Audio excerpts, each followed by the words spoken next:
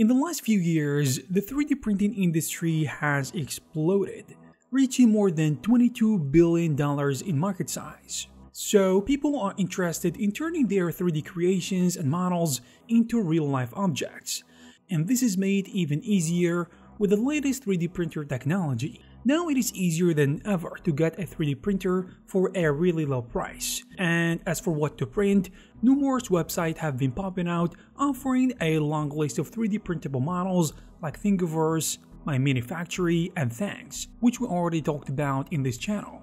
But today we're gonna take a look at Creality Cloud. This website offers a huge library of ready 3D models with a ton of variety and detail, in addition to an amazing way to inspect and keep track of every piece and part of the model, along with a couple of new features. With that being said, this video was sponsored by Creality Cloud and their new upcoming printer modification event, which we're gonna talk about later in the video.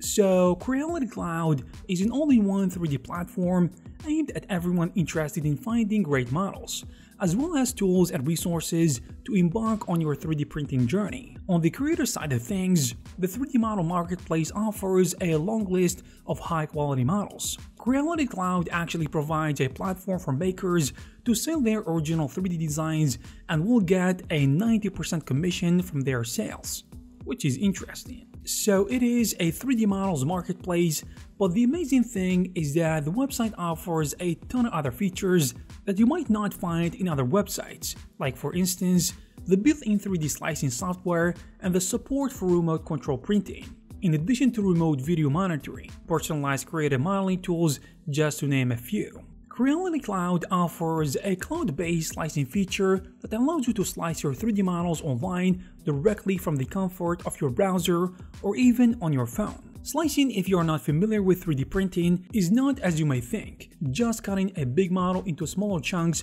for easy printing, but rather converting the whole model from a 3D model into a set of instructions. These instructions are called a G-code file. The 3D printer actually works similar to a normal printer. However, it can print multiple layers. So it slices the model into thin layers and further determines how each layer should be printed. This also will take into consideration the best time and best structure integrity or strength for the print, in addition to other stuff.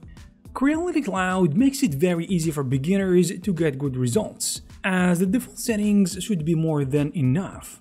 All you need to do is to pick the device type and the material you are using. The sliced file will be saved to the cloud automatically, and you can also save it to the local machine you have. Another major benefit of using Creality Cloud is that it also provides a mobile version to control your 3D printing remotely. No longer do you need to be present in front of your printer to click something every time you need to start your printing. Furthermore, it gives you the ability to set up your model and slice it easily however you see fit through the web application, which is really cool, and it is a great and fantastic time saver. So you can start and stop prints, adjust settings, and of course monitor the progress of your prints from anywhere using your smartphone. This is particularly extremely useful, especially if you are away from your printer or maybe your house and you want to start the print remotely and monitor the printing process in real time. On the creator side of things, because Creality Cloud is a marketplace, it allows you also to sell your 3D design by becoming a designer on Creality Cloud, so you can upload and share your models and even make money. The submitted content will be reviewed by the website team. After that, it will be added to the marketplace, with you receiving up to 90% commission from your sales, which is a great way to make some bucks on the side. Now, last week Creality Cloud announced their printer modification event.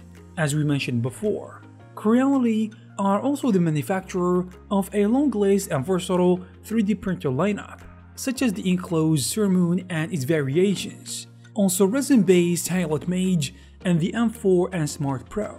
But this competition is aimed at the enclosed popular model K1 and K1 Max. If you are in the 3D printing scene, you have probably at least heard of the K1 printers. They come with a ton of features for a really competitive price, but that's a subject for another video.